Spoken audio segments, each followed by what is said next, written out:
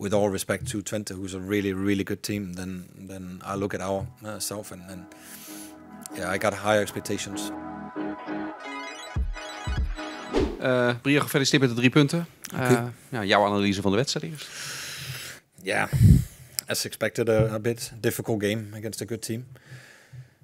Who's good organized, got good individual quality and also good quality as a team. We started off the game really poor.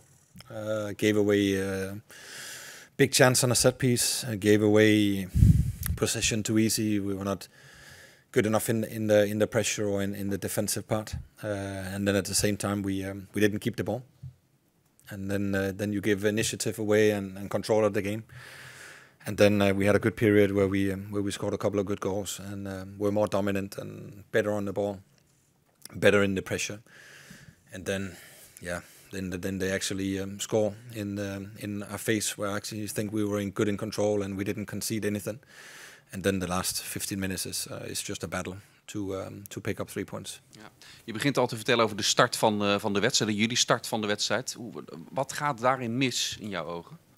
Good question. I don't know. I haven't seen it again. My first feeling is we get outplayed too easy, and then they get a corner, and then they end up with a really big chance that Timon saves us.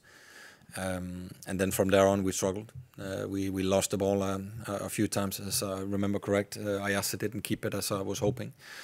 And then you end up defending your own goal too much. Dit blok zit er nu op, komt de interlandbreek aan. Hoe kijk je, als je op dit hele blok terugkijkt, wat overheerst er dan nu? Yeah, good things, bad things. Overall, we picked up some points here at the end. We let some draws hang in that we're not happy with. But definitely this week has been a good one. I think we're getting closer to what we want as a team. Good performance in Spain, good performance in some elements today. But unfortunately, there's still a long way to go for us, because you see it also today. We're not consistent enough over 90 minutes. We still give away phases of the game that we need to be more dominant. With all respect to Twente, who's a really, really good team, then I look at ourselves and yeah, I got higher expectations than giving away momentum in the first period of the game and also in second half. Van de week hadden we het even over Ueda, hè? En naar Girona. Hoe moet je nou vandaag zijn optreden beoordelen? Hij maakt een goede kopgoal, maar tegelijkertijd mist hij kort voor rust de kans om die wedstrijd definitief te beslissen. Hoe beoordeel je dat dan?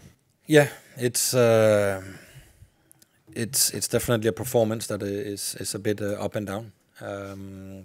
As I said already, I would have liked him to keep the ball a little bit more than he did in the first half. I think we actually found him a few times. Balin had a good passing line directly to him, where we all expect him to keep it and do better. And then at the same time, he scored an important goal and had the moment to destroy and kill the game. But for some reason, he didn't get that quality in. I think it's a matter of confidence for Ayase. He's been in now for some time and haven't maybe really had that feeling that he was a proper starter, and now or not all, but a lot of pressure is on his shoulders, and he needs to show his qualities, because you see it today. The minute he's top performing, he's a really good striker, and we've seen it also with Japan. So it's our job to help him get his qualities out, also here at Feyenoord. Is hij dan misschien iemand die met de mindset coach moet gaan praten? He's already doing that. Even though the mindset coach is not speaking Japanese, then they have good talks and they're trying to help. I think it's not just the mindset, because he's a really professional. He's working hard every day. He's professional in his approach to his body and stuff like this. And he's a good boy. He really wants to. So as I said, I think it comes down to some confidence, feeling the confidence from the players around him, teammates that he maybe has in Japan when he's with them. And that's also sometimes what I'm talking about. It's a human game.